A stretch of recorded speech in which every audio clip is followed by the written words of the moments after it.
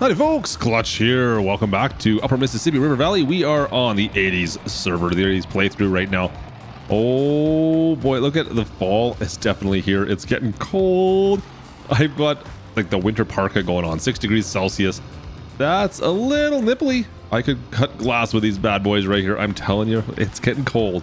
We've got some bales to pick up out here still. This is from Stabby Stab. From the live stream we did the other day. Actually, I've still got some bales left in here. What is it, just like 2? We got no bales out of this field because I had big plans. I thought this field was going to be dynamite for bales, and we got next to nothing. Like, there's nothing, and then there's what we got out of that field.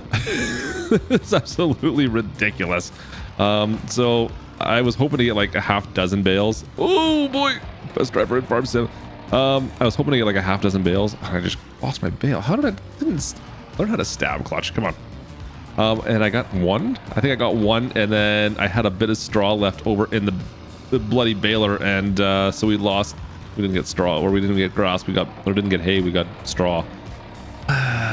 Yeah, that is my life right now. It's fantastic. I love it.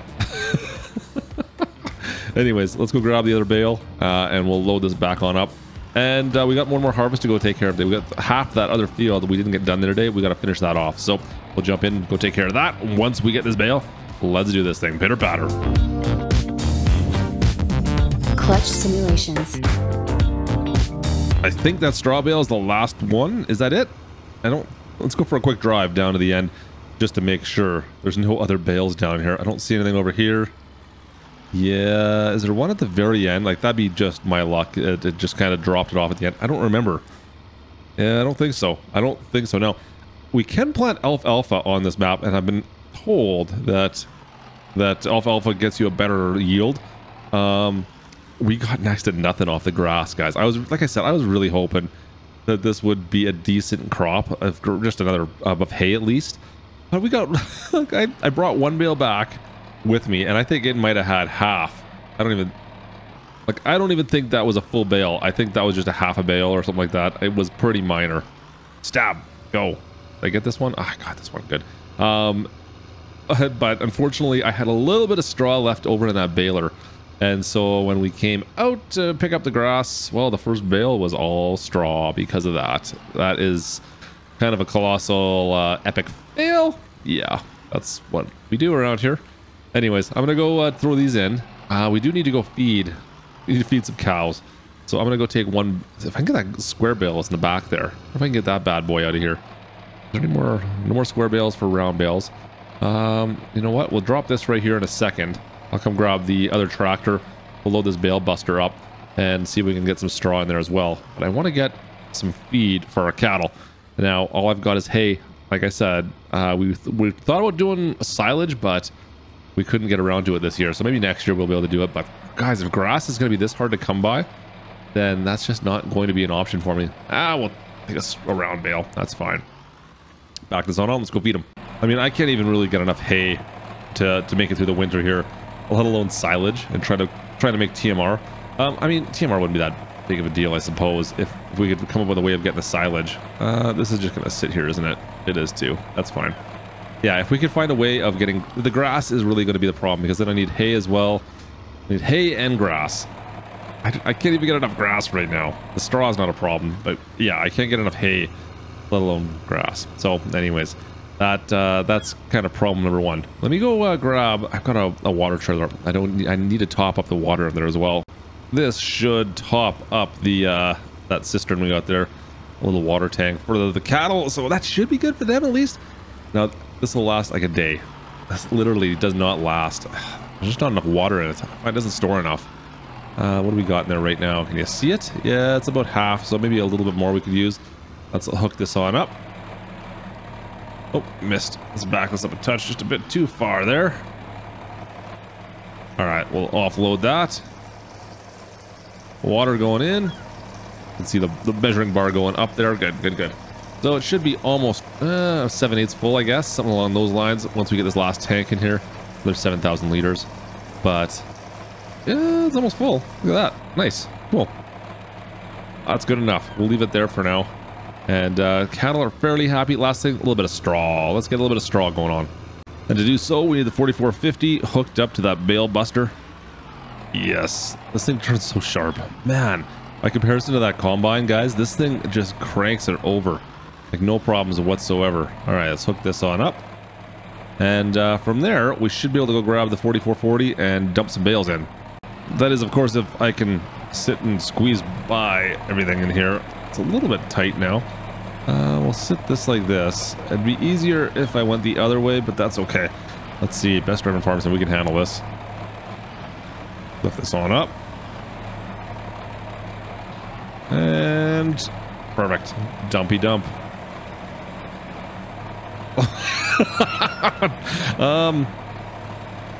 Depth perception, Klutch. Depth perception. That looks... yeah, never mind. All right, let's try that one more time. This time with feeling, of course. Hey, look at that. Yay. All right. All right, get to busting. Hey, do I need to poke you some more? There we go. Needed to get another little poke, and it was good. Don't get sucked in. Don't want to get the fork sucked into that thing. All right, let's go take a quick look about. This is perfect. This just drops our straw right down into our cattle area down below. The system is working out flawlessly. It's like I know what I'm doing. Excellent. I wonder if we're gonna need another bale. I wonder if we're gonna need another bale. Let's go downstairs and take a look. Looks like it's okay. We'll see. We'll see how much. It might need a bit more by the time it gets done. We'll have to take a quick look. Lots of straw coming down here though. And one bale was not enough. Let's grab a second one. Nice. Oh. Stay nice and pretty. Don't wreck my nice bales. Nice. Every single time I do this, I swear, I feel like I'm going to knock every one of those bales over. Alright, and that's as close as we're going to get for now because I'm running into something. And back up. Sweet. Alright, that should be more than enough. Excellent. All right, guys, we need to put this away. I'm going to leave this actually up here because I have a funny feeling I'm going to need it later on anyways for more feeding. Nice. Lower this down. We got to get into that field, finish off the harvest. Last little bit of harvesting left to go, and we'll be done for the season. Back in the Chev, heading across to the last field. Now, I do have straw that I could potentially bale here. We got the straw on the left, and which is the same field actually that I need to continue harvesting. So that's a whole one field. We cut it off in half just because we didn't have time to get through it all in one day. So I took a bit of a break here, a little bit of a breather. If you missed that, that was done in the live stream actually. You can see this is where the cutoff was. Yeah, right by the road closed sign. Spin this around. There is quite a bit of straw still out here we could potentially grab if we really felt like it. I'm not gonna stress about this though. There's no reason to worry too much about it. It's a lot of straw, to be honest with you, and I don't have a real need for it. I'm just gonna sell it if I get it off. So it's not like it's not something I need for the cattle at least. So anyways, we'll leave it there. We'll see how much time we got. If it's still nice, maybe the first day of winter I can come by and pick it up. But it really depends. We're late in season right now. It all depends on the weather. All right, the 8820 Turbo. It's seen better days, but it's still running for us. It's just a bit of a mess. Oh, she's a bit of a mess, folks. But that's all right. Now, I am struggling a little bit with this. This header is a touch too big. She is a touch too big. What do you expect? Need to get this work done, though. Come on, get on up.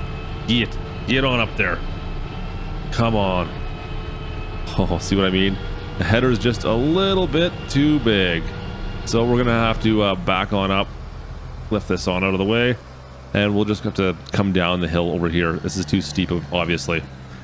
I thought we'd be able to handle it, but I guess not. Start right here and just kind of crank my way in. Drop this down, and we should be good from here. There we go. Not the ideal situation, but we have a solution, and that's all that matters. So, it feels like we're getting a ton off. This is all wheat. This is going to be... I wasn't planning on using this as a cash crop, but I was just trying to think. There's not much we need wheat for. I'm not planning on doing chickens or anything anytime soon, so You know what? Let's sell it all off, I guess, right? We got wheat and soybeans as our big crops on this map. Man, we've got a lot of both. I was kind of surprised how big this field is. It took us quite a while to get rid of that, to go through that first half of that field. And this one here is not going to be much better. It's a long ways down. Hopefully we can make some decent profits off of this stuff. I would think we're going to be able to be making some decent money. Just coming up to the very back of the field here. You know, considering how dirty it is, we're not losing that much damage or having any issues with maintenance issues. I haven't cleaned this since, well, the fall started. We haven't had it back at the shop. It's always been left in the field, and it seems to be handling it fairly good. Now the header looks nice and clean, mind you. The combine, yeah, she's seen better days. I'm curious to see what it looks like when we wash it. I can see there's some paint discolorations. We got some scratches going on. We'll see how she looks once she gets cleaned up. Hopefully not too long from now. It's got one more task left to do, and then, well, it's this big golden field right in front of us. It's a big task. I'm pretty sure the 8820 turbo can handle it though. It's done most of the work already, but this one here, this is gonna really put it to the last test of the year. Oh man, I almost need a second one of these. Maybe we can get a case. I don't know. We'll have to take a look and see if we can buy. I wouldn't mind having a second combine because we really do need to have more options for us out here in the field. Having one combine for a field this size, oh, we need to hire some work. Get some helpers out here. These are big fields for us. Yeah, it'd be nice to be able to get this done a little bit quicker. Not only that, if we end up buying any other fields, I'm not going to have time to get through them in one season. I mean, that large soybean field we started off with. Actually, we didn't even start off with that. There was a wheat field, which is kind of, well, right on our left across these trees here. We started with that one, but we got in that one really early. It was still summer. Then a large soybean field. We had a couple grass fields to cut as well. And now lastly is this massive wheat field. Ah, man, I don't know. I really don't know if it'd be profitable or not. I mean, what would... I guess you got to weigh the cost versus time analysis on this. I mean, what's a new combine going to cost us? 70,000, 80,000 bucks, maybe a bit more, depending if we go used or new. Yeah. How much crop do we got to sell to make that back? That is really going to be the question. Now, it's definitely possible, but are we at that point right now? I mean, we don't have a ton of cash, 266 grand.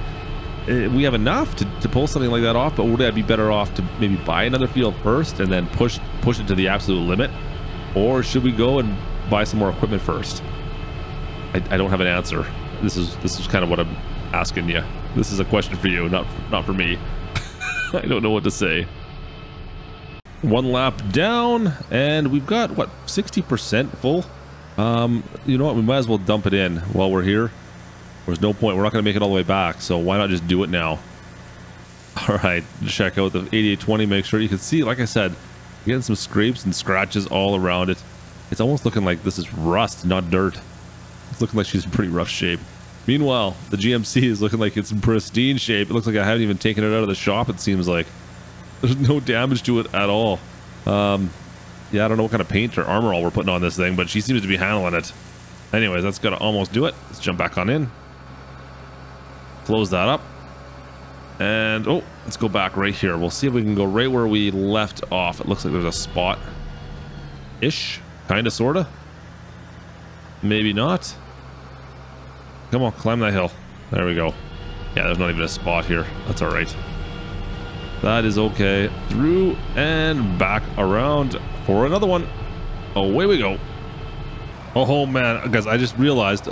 We'll see if this works. There was a young buck here. A young whippersnapper was tooling around out on the road. I asked him if he wanted something to work. And he's, I don't know, is 12 too young to drive a 4450? I think he can handle it. I'm sure he can handle it. It'll be okay. I've already given him a rundown on how it all works. I told him all he has to do is step on the gas. And what he's going to do is he's going to be raking the straw into the new stuff and then just keep on raking and raking and raking until, well, eventually we're going to be in the middle and hopefully there's just a big pile the whole way there. That is what I'm hoping for. We'll see. Let's go. So I give him instructions. All you got to do is step on the gas and steer. That should be relatively simple for him, I would think. It looks like he can handle it so far. We'll see. We'll see how he does. I'm hoping all he does is just push this straw into the middle. And that way there, you can see I did one run around just so you give them an idea what to do. Hopefully you can just push all that straw towards the middle, and then eventually once we get to the end, we're just gonna have a big pile of straw out there. It'll be a really quick one to bale if I decide to bale it come winter. You can see some of the problems we're running into back there. Yeah, it's a little tricky. As long as he stays out of the crop, of course. Oh, I'm missing a little bit. We should be okay. Nice. So he's just gonna rake that to the side. I gotta finish this harvest up. So far, so good for the most part. I don't know if I'm gonna have a chance to bale this or not yet, but this will make the baling process, well, rocket smooth in the grand scheme of things. I mean, look at, there's no straw over on my right here. I'm not able to get it all. I have some problems in some of the stuff. If there's any kind of winding corners, it messes everything up. I don't know if this is really great for anything, but we're gonna find out once we get close to the end over here on the way back. It could be a little bit interesting, guys. Like I even noticed there's one, I finished off the back section. There's kind of it narrows down and then it gets really wide. So I just stayed back there and finished it all up, which is why we're full right now.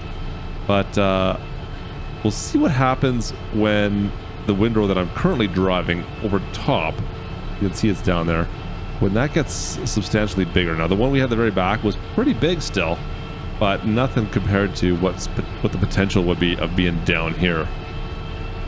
But you can see he's pushing everything in. He's doing good.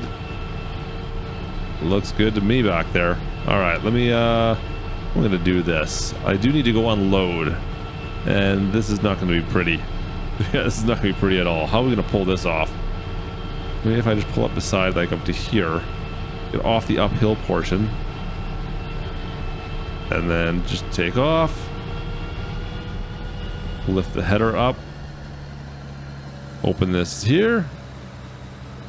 See how smart the kid is here. See if he follows us all the way around. He should know. Oh yeah, perfect. He's on top of this. Excellent. All right, there's another full load we'll dump in. We may need to dump it into that gravity wagon as well, but we're making some decent headway, guys. It's I'm surprised. It just feels like we should be getting higher volumes out of this. This doesn't seem like it's all that much. I mean, this is only the third time I've unloaded. I feel like we've got more bushels than what it says. Last couple passes left here. You know what? He's doing a decent job. Good enough for what I need. I mean, you can see on the left we're missing some stuff on the corners. I've got other fish to fry right now, and that is the windrow bumps are causing me a little bit of grief. They're pretty big. These guys are getting pretty big. Let's watch how he does in here. How does he do? Oh. Is he gonna make it through all that? Yeah, see, he's got her down pat. And look at the windrow he's setting up there. Oh man, guys, this is getting a little intense. It's one massive windrow. We're only at 50% on the harvester right now. The combine is, well, we did not get very much off that section. I was expecting a bit more. I mean, we didn't even fill up the truck and trailer unit. Yeah, we got lots of room left. We got a ton of room in there left. Let's see how he makes do when we get back on out. All right, it's perfect. Now you can see like we're missing a bunch on the outskirts, but once again, this is just straw. Even hay, I don't tend to worry too much. I get the majority of it off, and I worry about the stragglers for another day if I ever get to it. Especially right now, there's no point in us going to town out here. Let's see here. I'm gonna see if I can go all the way down this. He can push that windrow all the way out for me. Where is he? Oh man, they're so big. Look at the windrow behind. Oh man, I gotta go through that still too. I've got to go through the middle of that where that windrow is that he just pushed in. Oh man. All right, let's try this last little bit. I'm lined up on top of all this straw. Drop his head down. Oh man, that would not be good for this thing. The amount of straw I'm sucking in there would not be beneficial to the combine. All right, the last big bump. Come on, get through it. You can do this. Come on, 8820. Come on. Oh man, yes, I got through it.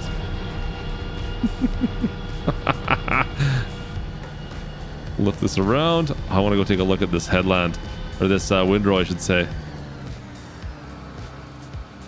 Wow, that is actually quite a bit of straw here. I mean, look at that. It's a good amount. We'll have to wait and see when we bail it how much we get off that, but that ain't bad. That's pretty hilarious. Oh man, sweet. Anyways, guys, that's gonna do it. That's a wrap for the field. So that's gonna do it for us today here as well. Jump. Hope you guys enjoyed our 80s series on Upper Mississippi River Valley. If you did, you know what you guys gotta do. Drop that like, and of course, don't forget to subscribe if you haven't done so already. And other than that, folks, I will catch you next time. Make sure you guys wash your hands, wash your face. Yeah, don't touch your face. Yeah, you guys get it. Anyways, have a great day, guys, and we'll see you later. This is Klutch. Over and out.